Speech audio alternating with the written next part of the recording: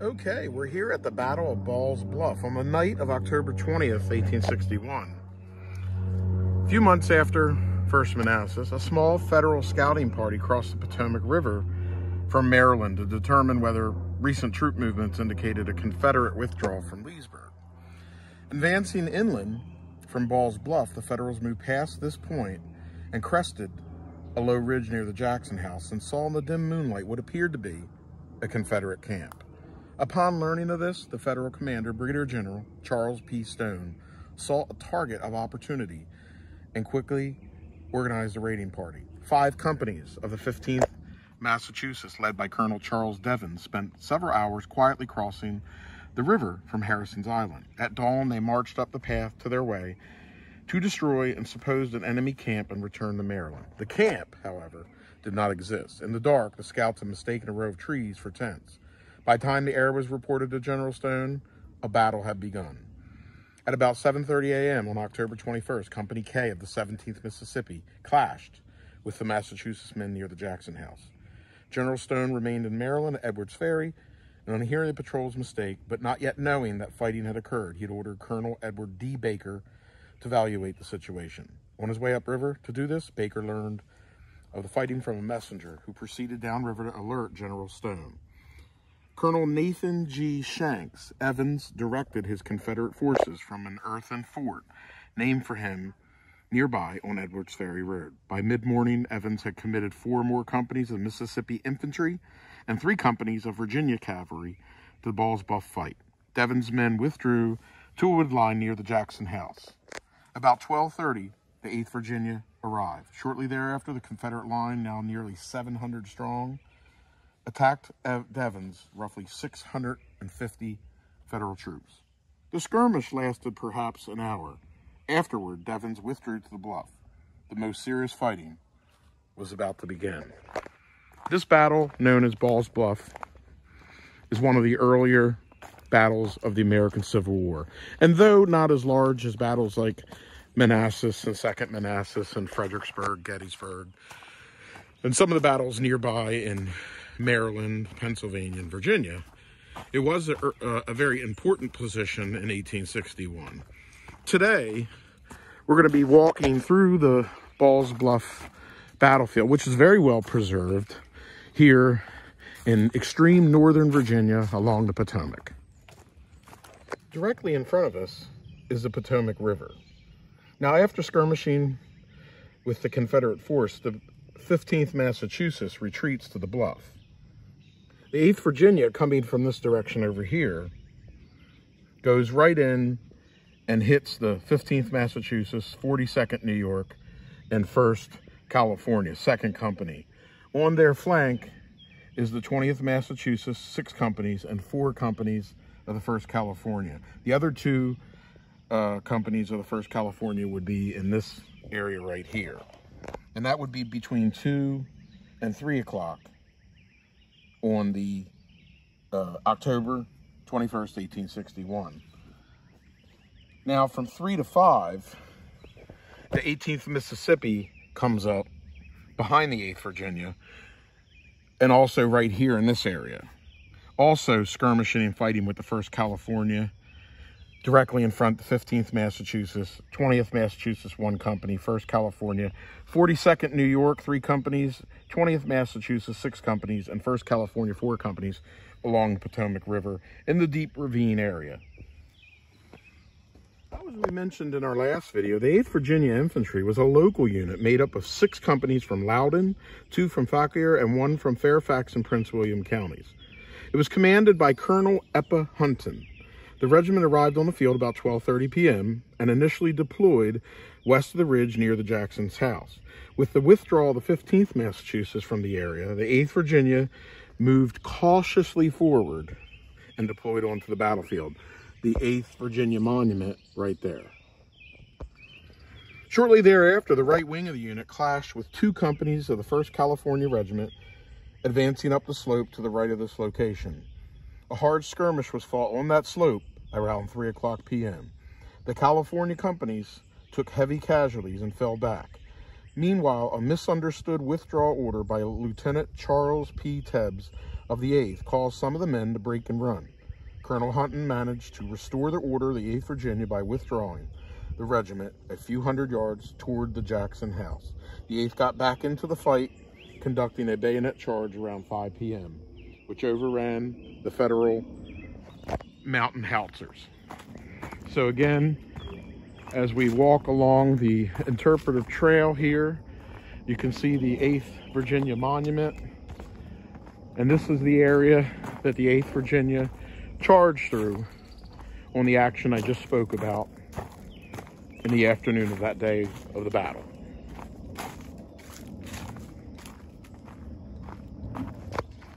Now, the Battle of Ball's Bluff looks very much the way it does in 1861 today. And that's pretty much due to a 1861 photograph of Union soldiers of the 15th Massachusetts who returned to the site right there where that interpretive marker is and where there was 2 trees, and they posed for a photograph. And in that photograph, you can see the Ball's Bluff battlefield surrounded entirely by a wooded area, as we can see here today.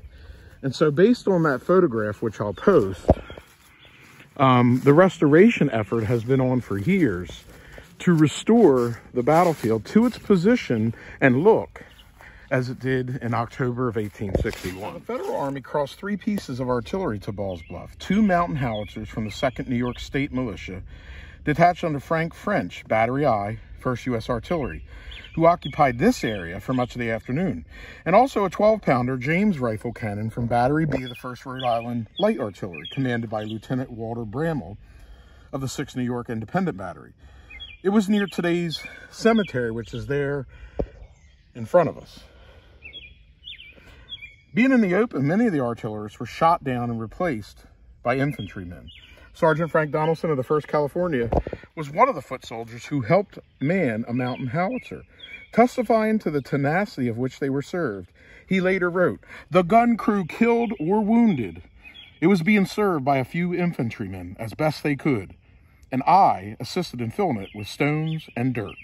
As with the exception of a few flannel powder bags, all ammunition had been expended." This position around here was taken by the 8th Virginia in a bayonet charge around 5 p.m.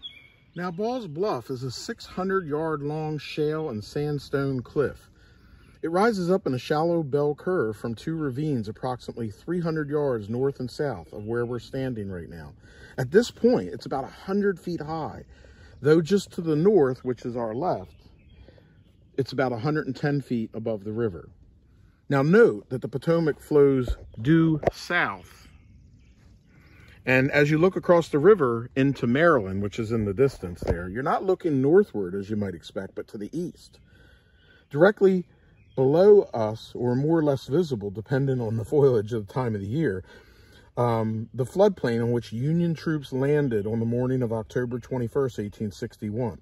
The landing point was just upriver, about 300 yards to the left, and the Federals worked their way down to the floodplain of the bluff, which winds its way up and comes near the cemetery over here.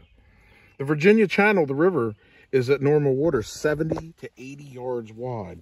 Beyond that channel is Harrison's Island, which was picketed by Federal troops before the battle and served as a staging area during the battle. Beyond it is the roughly 350 wide Maryland Channel on the river on the other side, which is where you see several farm buildings. That's Maryland proper. Follow the horizon to the right, and you'll see a water tower that marks the spot of Poolesville, the small town at General Stone's Division's headquarters from August of 1861 until his arrest in February of 62. His 10,000 troops were camped in various locations, some 8 to 10 miles north and south of Poolesville, as to cover the river and watch for any Confederate activity. Now, this ferry crossing, Edwards Ferry, and the island, Harrison's Island, was very popular during the American Civil War. And again, here in the distance, you can see the water tower in the distance with Poolesville. That is Maryland over there. These trees are in the middle of the Potomac River. If I zoom out and I look down through the trees, you can actually see the Potomac River. I am in Virginia. That is Maryland over there where the sun is shining. And on October 21st, Union soldiers came in this direction. This is the bluff that the battle is named for. These soldiers had to come across the river, go down the shoreline, and then climb up 100 feet of shale rock just to get to the battlefield that's just beyond us over here. An amazing feat here in the early part of the war in 1861. This bluff and the ferry that crossed it was also used many times throughout the American Civil War.